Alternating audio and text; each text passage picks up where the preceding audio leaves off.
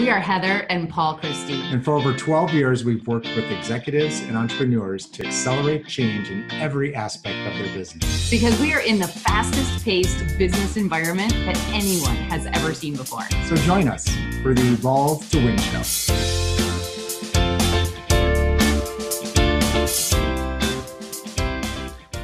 Good morning and welcome to another Evolve to Win show with Heather and Paul. Hey, happy Monday. So we are talking about positioning and how positioning is everything. And so what do we mean by positioning, Heather? Well, you know, what's really interesting is Paul and I both had two coaching conversations just last week with two totally different issues that people were struggling with. People who were struggling to get someone to show up for a meeting, get someone to prepare or do work that they had been asked to do. And in both cases, we said, well, tell us about your positioning. And both of our clients said, what do you mean by positioning? So I think it's actually a really fair question.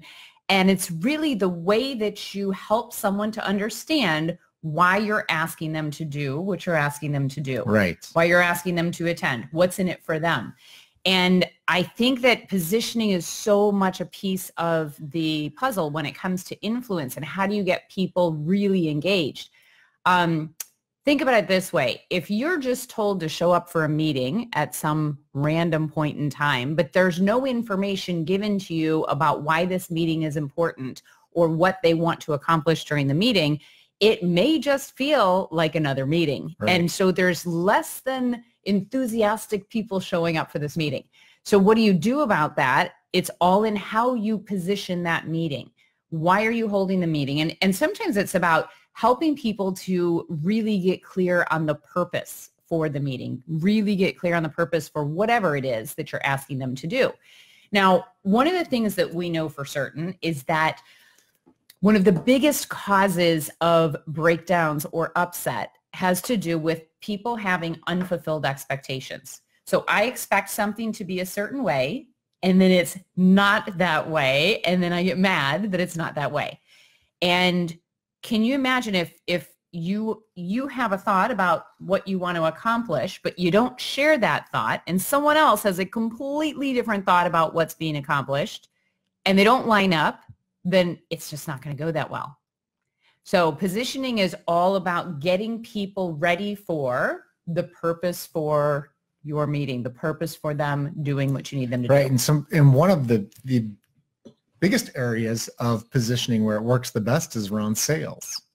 And That's so in true. sales positioning, a lot of salespeople will take, if they don't have a sales process, usually the sales process has some positioning up front, meaning that you are giving the prospect buyer information prior to, instead of just them calling or you saying what the price is, you are positioning them to prepare them before you give them the price so that you can overcome objections a lot easier. Mm-hmm. You can build better rapport with them. You can put more touches in place prior to the closing of that sale. Mm-hmm. So things like that. Yeah. So as an example, if we have a client who calls and says, hey, we're looking for somebody to do a sales training for us and we're looking for someone to come in for a half day. What are your rates?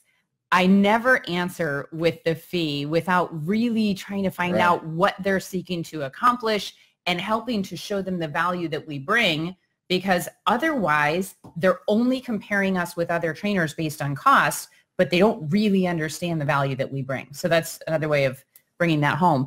Now, the other thing about the sales process where positioning I think is so incredible actually works for the salesperson just as well. And that is for every step in the sales process, rather than thinking about and worrying about closing the sale, which is what people are thinking about too often, and then it messes everything up. Instead of thinking about that, you think about how do I get this person to the next step in the process? That's all you ever want to do.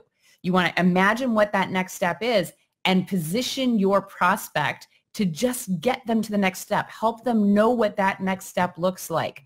So if I have an initial inquiry and I'm going to be sending an email, I'm going to let the person know the first step is for me to send you an email, get a little bit of information from you, and from there, we're going to schedule a quick 15-minute call. So you're kind of letting them know and positioning them up front for what your sales process looks like.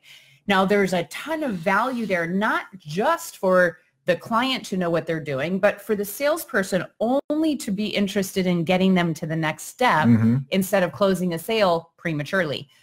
Also, you're building integrity throughout that process. So if I say I'm going to do something by tomorrow and I do it by tomorrow, I've already started to show someone that I have followed through, I have integrity. So there's a lot of reasons why positioning works.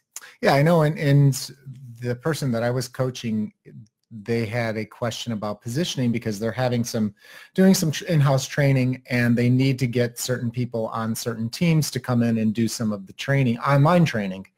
So that when they're rolling out this new software, and they're not getting a great response from the people who are supposed to be taking the online training. So I asked him, why is that happening? Have you positioned them properly? And he said, well, what do you mean by positioning? And I mean, well, do they understand the why it's so important for them to do this so that they can move on?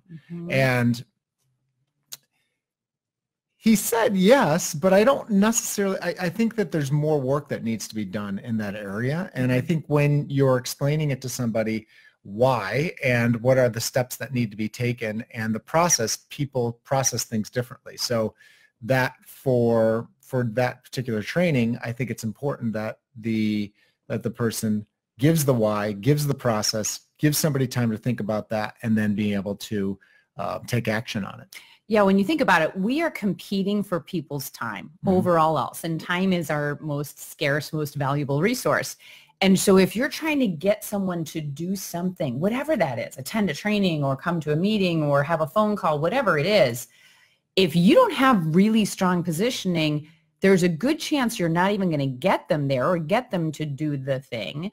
But if you do get them there because maybe you're in a position of authority and they have to be there anyway, you're not going to get them fully there, meaning they might be there, they might be present, but they might be less than engaged. Yeah. So the one other thing that I was thinking about is when you're providing a service. So let's say that you are a professional service provider, like an attorney, and you are going through a process working with your client.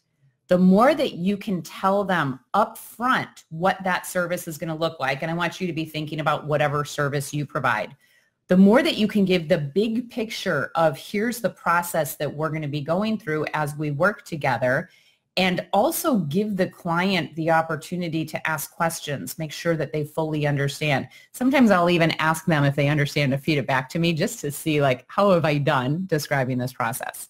So as an example for us, when we're working together with a client, and let's say that we're debriefing one of the assessments that we debrief. So we do this with executives all the time, where they take a multiple part assessment that tells them everything from their behavioral style to why they do, what their internal motivators are, to how they process and make decisions. When I get on that phone call to do the debrief, I don't just jump right in. I will take a few minutes and fully position the conversation. And there's a couple of important things that maybe you can take away for whatever your services you're providing. First is the big picture. So here's what this meeting looks like, and here's the outcome. Here's the result that we're after from my perspective. But then I always turn it to them and say, what's most important for you to accomplish during our session together today? Now, sometimes people get uncomfortable because I've asked them a question that they weren't prepared for. So I may need to soften that a little bit. And then I might say, look, I know I didn't ask you this in advance, but you've taken your assessment, you've reviewed your assessment, you may have some questions about it, but I want you to think about a problem or challenge or opportunity that you're having right now in your world, personally or professionally. And we can use that as a context. So what are the frustrations you have that you'd like to overcome? And by doing that, I now have the participant, the client in this case, so fully involved in this meeting, they're starting to get extra excited because we're talking about something that's hugely valuable for them. And now I can go through and I can share what I see in the assessment, and I can tell them why it's happening, why this is showing up in their world.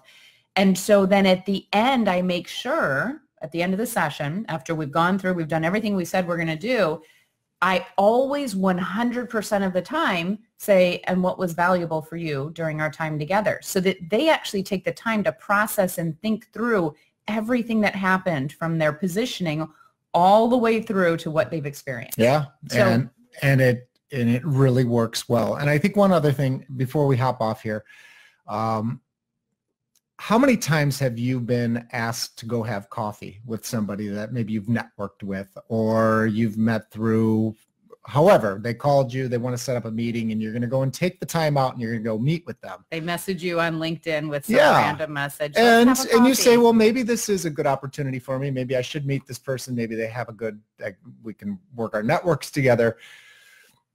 Positioning that meeting is all important, because up front, and what we mean by positioning is letting the person know that if you're going to meet with them, these are the expectations of the meeting. This is what I would like to get out of it. This is what I would expect that you would like to get out of it. And if you position it properly and it's not something that they want, like if they just want it all from you and they don't want, they don't want to give anything back to you for it, they will probably bug out of that meeting if you position it properly. So the great thing about it is just setting expectations for a meeting. Yes, and absolutely. And especially because it's more value. Yeah, and it saves you a lot of time too. And it really starts to deselect people that you want to meet with, because if you have your agenda and you can let them know that up front and position exactly what you would be meeting them for, then generally they are very crystal clear on what they can expect from that meeting. And in that positioning also is the time frame. Hey, this is gonna be a 15-minute, I got a hard stop 15-minute meeting. That's it. And so that they know that up front, so that you don't run off and end up having an hour meeting that was only supposed to take 15. Yes. And thank you for bringing up that last point, because I was going to try to sneak it in on you, which is, if you are one of those people who feel like that, others are constantly taking your time or even manipulating how much time they take from you, that's all in the positioning. So just as Paul said, when you walk into any meeting, every meeting, make sure that you understand and have set the expectations for others about not only what you're going to accomplish, but how long that meeting is going to take. And oftentimes, if I'm in charge of facilitating the meeting, I'll even ask people up front and say, okay, we've got 1 hour for this meeting, and I know everyone has a tight schedule. So would it be okay if I facilitate this meeting powerfully and I keep us on track, so that there might be times where I'll ask you to hold something, we'll table something for later, but will you allow me to facilitate this meeting? And you get that agreement up front. And when it's time to end the meeting, I'm always looking about 5 minutes early, and I will let everybody know the time, and I'll begin to start that wrap up. You should never, never be stuck in that situation where meetings are running long if you're powerful in your positioning. So one last thing. This is it. And then I'm done. Right, and then I'm going to stop talking. But there are some people who are listening right now and they're going, well, but it's not up to me because I'm not the one calling the meeting. My boss is calling the meeting. Okay, so here are some strategies for you. Use questions. So ask your boss prior to the meeting, hey, can you help me understand the result that you're after for in this meeting? And can you help me understand what I can do to best prepare for this meeting so that I have what you need? Great point. If they're not telling you, you take the responsibility of asking them what they want for the meeting, and also the positioning up front. I always let people know, even if it's a personal deal, when I have the hard stop. So if you position that up front, then everybody's pretty cool with it. And they'll even be reminding you, hey, we've got a hard stop. And guess what? We've got a hard stop right now. So anyway, hopefully you are focused on your own positioning in your world, whatever that is. It can even work with your spouse, by the way. Lots of positioning has to happen here, but use it. You can use it powerfully. And the better you get at positioning, the more engagement you're going to have for those around you. Thanks for joining us for another Evolve to Win show.